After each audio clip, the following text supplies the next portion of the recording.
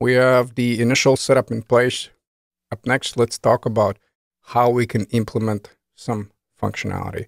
And like I already probably mentioned 10,000 times in a previous video, essentially when it comes to use reducer, or again, since it's a Redux Lite, effectively the same functionality works in Redux.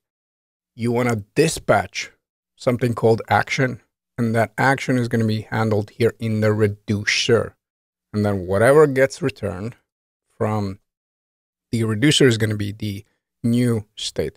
So here's the deal. By default, this function, whatever we set over here, whether that is a vegan food truck or banana pudding or bobo, whatever, it gets two things. It gets state. So that is the state right before the update, and the action. Basically, what are we trying to do? And since those are parameters, we simply go state. Again, just a convention and an action. Okay, hopefully we're clear on that. And now let's see how we can change something in that state. Basically, how we can implement some functionality. Because what we need to understand, it was the same deal over here. When we, for example, remove the item, we just changed the state value. And essentially, we want to do it over here as well. We just don't want to do it directly. You want to do it through the reducer. And you can pick any of the functions. I think I'll start with clear list because, in my opinion, it's going to be the easiest one to grasp. And essentially, if we want to update something, if we want to change that state value, we go here with dispatch. And like I said, we have this somewhat funky syntax where we invoke the dispatch, but dispatch is looking for an object, and we must provide type over here. Type property. Yes, you just have to do that. I didn't make that one up. And as far as the type, it's equal to a string. So I can say here, do something, or I can type whatever string value I want, and I'll handle that in the reducer. Now, a convention is to use all uppercase and actually assign a variable to this one. I'll show you in a separate video why we want to assign a variable. For now, let's just stick with convention. And what are we doing over here? We are clearing the list, right? So yes, essentially, I would go with clear and then list. This is just a convention. You can write it in camel case. You can write it all in lowercase. That's totally up to you. Just remember that you'll have to handle that here in the reducer. So whichever option you pick, just stick with it. Otherwise, it's going to be very confusing. And don't be surprised if you are working on a bigger project with other developers and you'll see this syntax. Yes, this is pretty common. So essentially what I'm saying, I want to clear a list. So now dispatch is like, okay, reducer, now you handle that. I did my work. I dispatched an action. So back in the reducer, like I said, we have two things. We have the state and we have the action. So state is going to be the state before the update. So once we're done with this function, there's going to be a new state value. Please keep that in mind. And the way we handle that, let's just first log two things. State, or you know what, let's start with an action, just to showcase what we have. So notice here, right? So I have my array.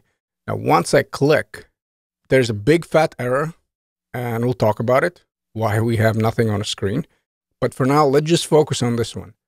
So notice here, I have the clear list in line 9. So this is what I'm getting. That's my action. Now, why we have this whole thing, not just type? Well, because we can provide more data in here. And you'll see that in a second, once essentially we need to remove a person. So we'll add more things over here. But if we just log this action, this is going to be the object that we're passing in. Now, what are we interested in? Well, we want to get the type, correct? Because we'll do something with that type. That's the one that screams, hey, I want to do something. Now, why do we have this massive error?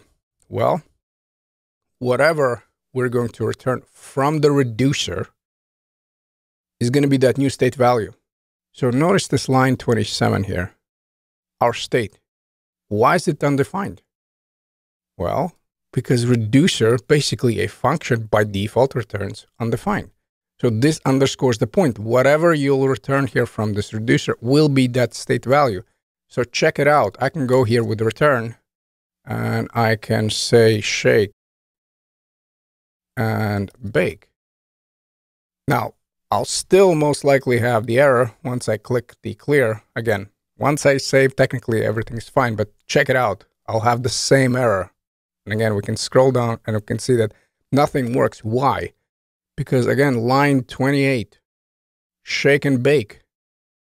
Is my people property somewhere in a shake and bake? And of course, the answer is no. So here's what we want to do. First of all, we'll talk about the default returns in a second. For now, let me just get rid of it. And I'll also remove the console log here. In the reducer, essentially one by one, we'll check for these actions. Yes. If you're wondering, do we have to do this manually? That's correct. That's the setup. We go here with if. Now, quite often you'll see this switch operator used. I actually don't like that approach. Again, switch is an alternative to a bunch of if statements. I actually find if statements more readable. So we go here with if, and then I want to check for action. And remember, the type is the property, correct? So we go with type, and I want to check whether it is equal to. Now, what am I passing here? Clear list. So what do I need to set here? Same deal. Yep, that's correct. So we'll take it here, copy and paste. And that's why I'm saying you can come up with whatever string value you want over here. Just make sure that you use the same one in the reducer. Otherwise, it's not going to work. And then we need to set up the functionality. So whatever we'll return from this is going to be my new state value. So how our functionality is going to look like? Well, we'll go with return because we want to return something.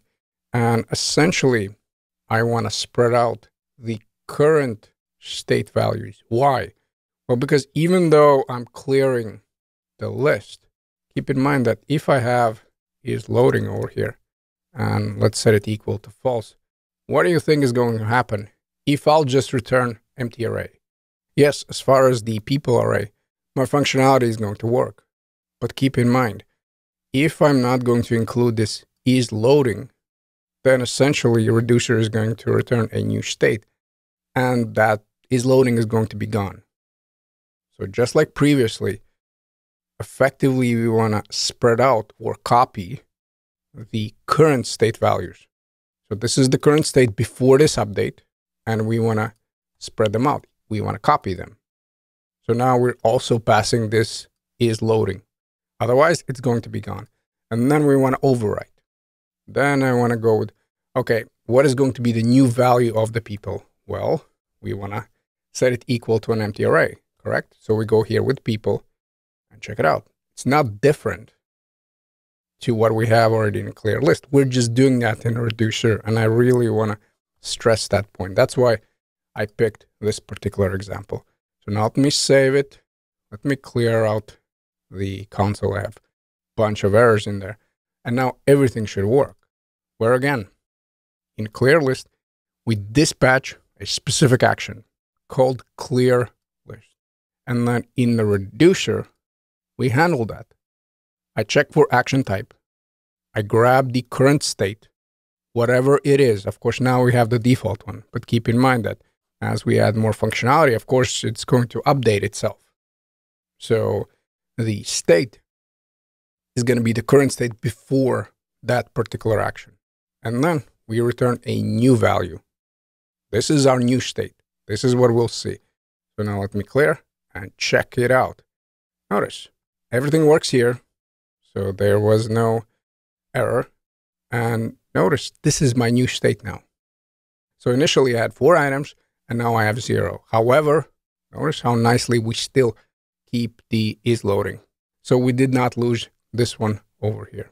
So essentially, that's the general setup when we want to update something in a state. With dispatch, we need to provide a type, which is going to be our action. We need to tell what we're going to do. And then in the reducer, we handle that type. And whatever we return from the reducer is going to be our new state value.